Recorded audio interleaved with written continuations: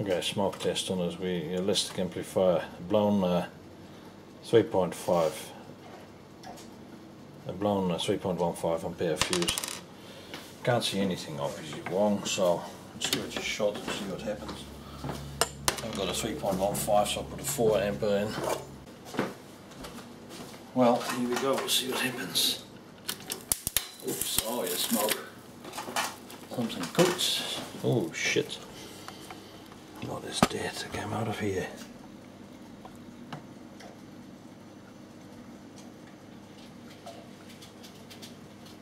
Something is cooked.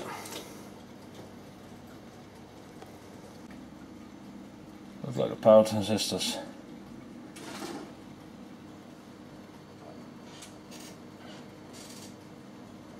Well, serviceability of these devices is good. The whole modules come out. It's got plugs on them, plugs on the thermal device here. So I got the problem on here, and my gut feeling is it could be one of these capacitors here is popped.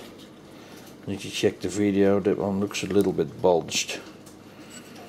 So that one. The driver transistors still look okay, but we'll see. I need to take them apart.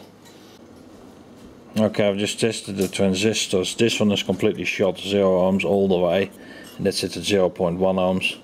The board is discolored too. You can definitely see these things have been hot. I can compare it to the other device, but yeah, doesn't look too promising.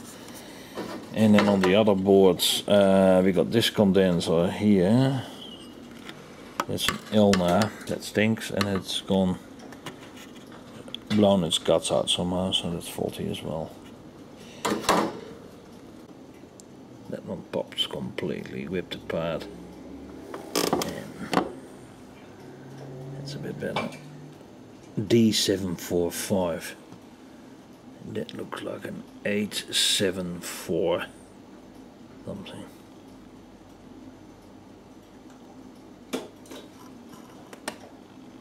Okay, here we got the front of the smoked out amplifier, trying to yield these power devices for this device. That's the serial number, STA 2080.